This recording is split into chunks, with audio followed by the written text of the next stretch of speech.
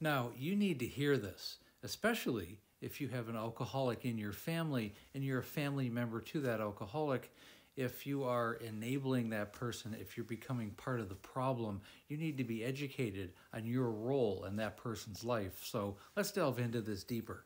Now, the whole point of this video is to determine whether or not you are codependent. Now, everyone is codependent, but it's also important to realize your role as maybe an enabler to the alcoholic. Like, for example, have you ever purchased alcohol for that person, fully knowing that you're putting them in harm's way, and you did this in order to keep the peace or to, lessen the drama and the resistance that you would get if someone is begging you for alcohol and you just bought them just to not deal with the problem anymore, let it go away?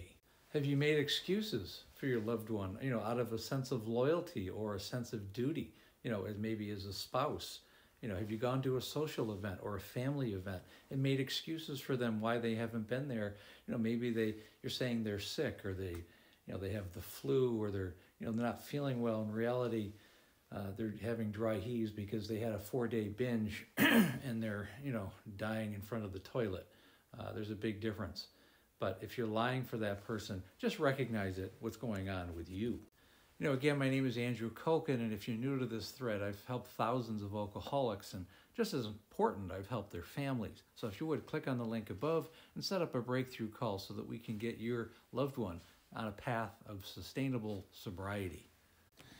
Now, are you accommodating the alcoholic in your family? Are you giving them money? Are you giving them a place to stay, maybe if they're a child? Are you supporting that spouse even though they continue to fail with this disease?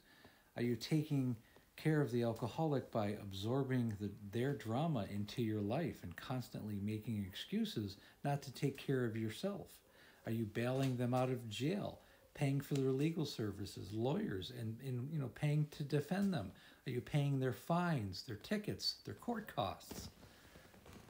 And probably one of the most important things to realize as a family member, are you caught up in the same denial as the alcoholic in the family? In other words, are you constantly telling yourself that they don't really have a problem, that they're high functioning?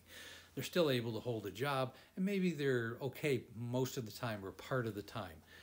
Believe in the alcoholic that they can stop anytime they want. If you believe that, then we need to talk, because you are seriously enabling that person and you're contributing to their behavior.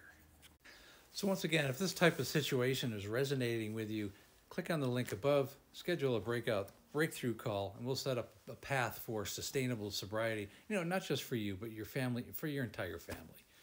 Thanks for listening.